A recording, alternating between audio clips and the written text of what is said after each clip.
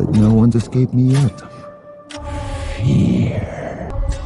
And I don't mean it metaphorically, or rhetorically, or poetically, or theoretically, or in any other fancy way.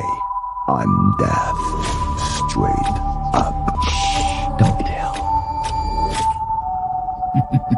This is gonna be fun.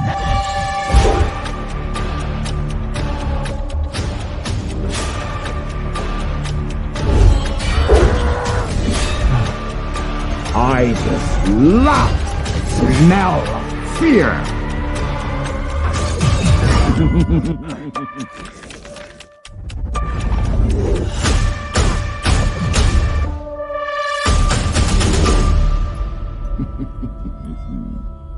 I've enjoyed the chase, but I think we've reached the end now, you and I. With death, then demanded back his knife, but Joshua refused. At this point, a heavenly voice rang out, give him back the knife, because the children of men have need of it, will bring death. Hesitant, Joshua ben Levi gives back the knife in exchange for the angels of death's name. To never forget the name, he carved Trok into his arm. The angel of death chosen the name when the knife was returned to the angel. Joshua carving of the name faded, and he forgot. Wow. Rabbinic views. The rabbis found the angel of death mentioned in Psalm 89:48, where the Targum translates, "There is no man who lives and seeing the angel of death can deliver his soul from his hand," and thus explained the medieval rabbi to the passage. One may not escape the angel of death, nor say to him, "Wait until I put him affairs in order," or "There is my son, my slave, take him in my stead." Where the angel of death appears, there is no remedy but his name is one who it was sinned, who has confessed his faults. The angel of death may not touch him. God protects from the angel of death, Midrash, Genesis, Rabbi, blah.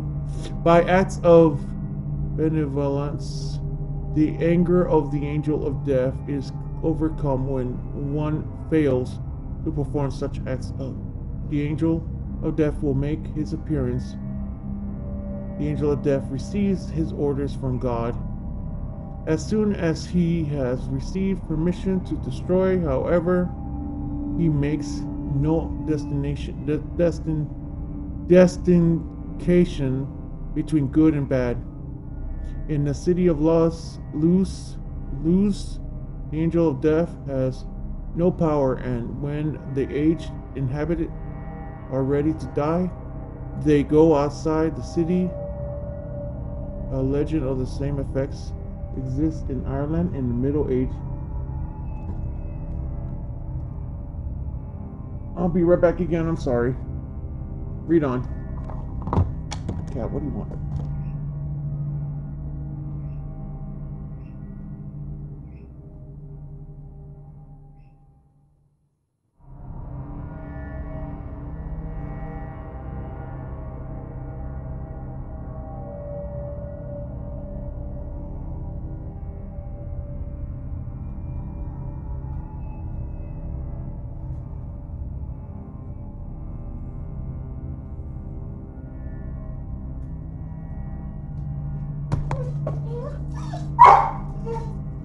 Shush.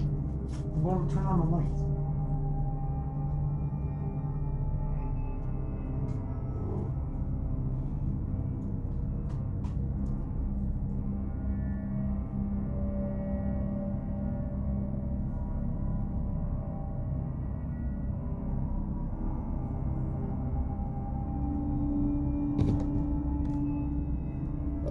Alright, back. Sorry.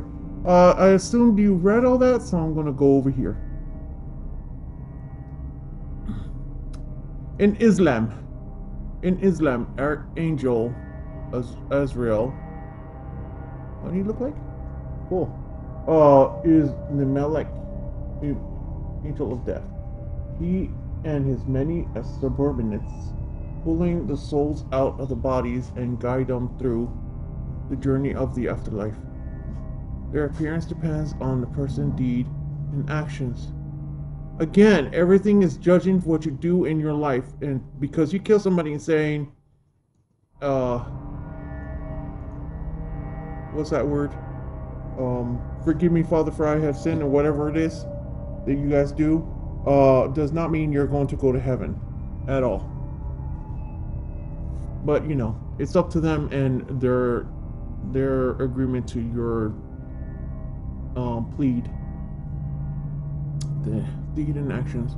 With those that did good, seeing a beautiful being, and those that did wrong, seeing a horrific monster. You know what? We said this the other day too. Islamic traditions discuss elaborately as to what exactly happens before, during, and after death. The angel of death appears to the dying to take out their souls. The sinners' souls are extracted in the most painful way, while the righteous are treated easily. After the burial, two angels come to question the deed in order to test their faith. The righteous believer answers correctly and live in peace and comfort, while the sinners and disbelievers fail and punishment is true. The time period or stage between death and resurrection is called barzakh. The intergo. What? Death is a significant event in Islam life and theology, and it is seen not as termination of life, rather than the continuation of life in another form. In Islamic belief, God has made this worldly life as a test and a preparation ground for the afterlife, and with death, this worldly life comes to an end. Thus, every person has only one chance to prepare themselves for the life to come, where God will resurrect and judge every individual and will entitle them to a rewards or punishment based on their good and or bad deeds. And death is seen as a gateway to and beginning of the afterlife.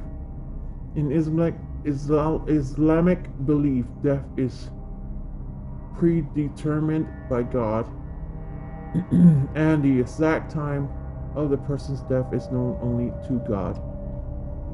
I'm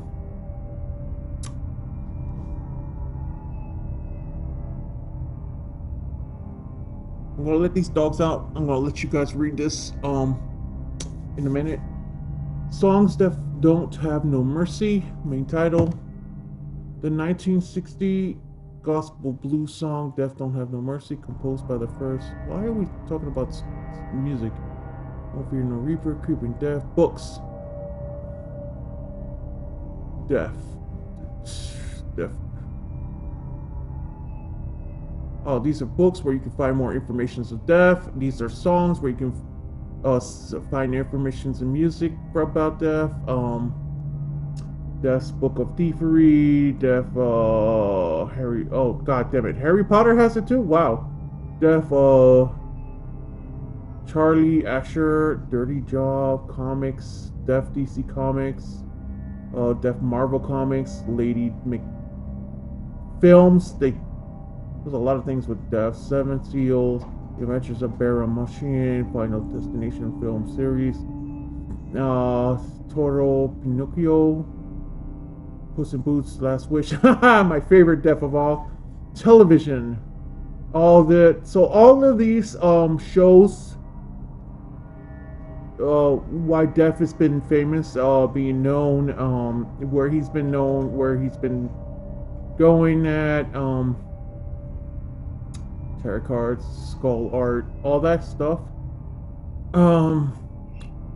So, in morals of the story is live life to the fullest, treat others how you want to be treated, prepare yourself for Judgment Day, and no matter what you do, death will always come for you. Do not make him mad. Do not mock him. Do not make fun of him. Do not think you're mortal. Because he will come and teach you a big lesson. And with that, I say goodbye and have a blessed life. You know we will meet again, right?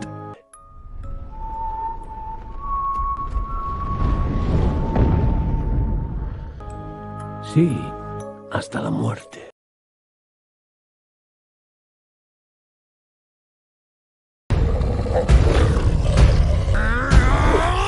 ¿Por qué diablos fui a jugar con mi comida?